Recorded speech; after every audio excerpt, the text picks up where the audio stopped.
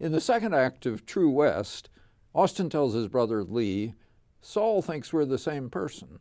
Saul is not the only person who thinks they're the same person. It's become a cliche in critical comments about Sam Shepard's great play that Austin and Lee are really two sides of the same person. You're not likely to think that when you first meet them. Austin, Ivy League educated, sits at a typewriter surrounded by reference books, working on a screenplay he's writing. He's casually but neatly dressed. He speaks mildly and thoughtfully. Lee, in dirty plaid pants and striped vest, pulls beer after beer out of the refrigerator. His speech is crude, abrupt, sometimes threatening. Before long, Lee shows up with a TV set he's stolen from a neighboring house. By the second act, Lee is the screenwriter, and Austin is bringing in toasters stolen from the neighbors' houses. Lots of toasters. Their roles have reversed, but not totally. Lee steals because it's his profession, or one of them anyway.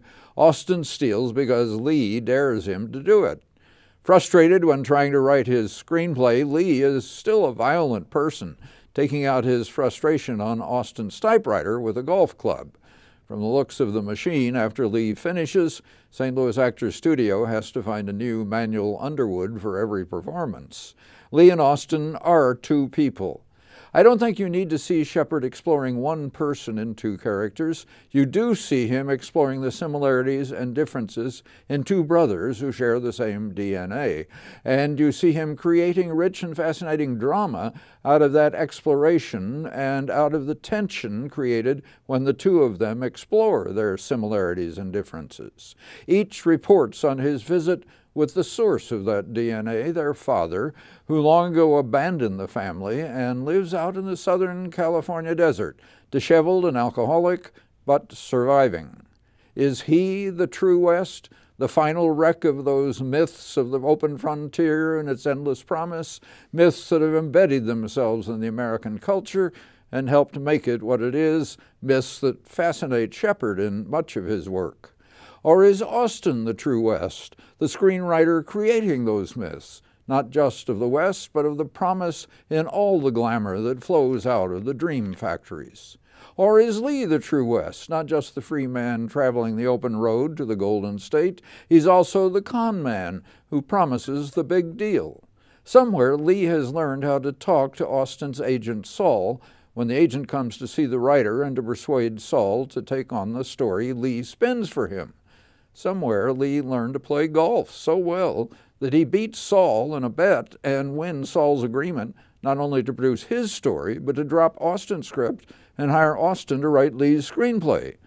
Director William Whitaker injects enormous energy into this production and a shrewd and expansive use of the stage. And he and the cast get their laughs. The laughs come as a frequent surprise in this often tensely threatening play.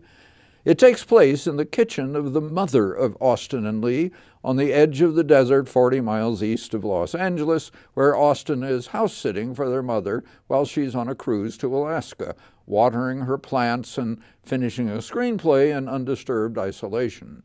Patrick Huber, with an assist from Theater Marine Productions, creates the perfect suburban kitchen with cabinets the turquoise color ubiquitous in mid-century Middle America.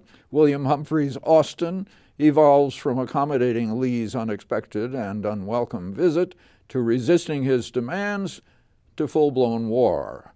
As Lee, Isaiah DiLorenzo has tremendous range from physical threats and violence to canny con moves to boyish guilt when their mother unexpectedly returns to the kitchen he and Austin have destroyed.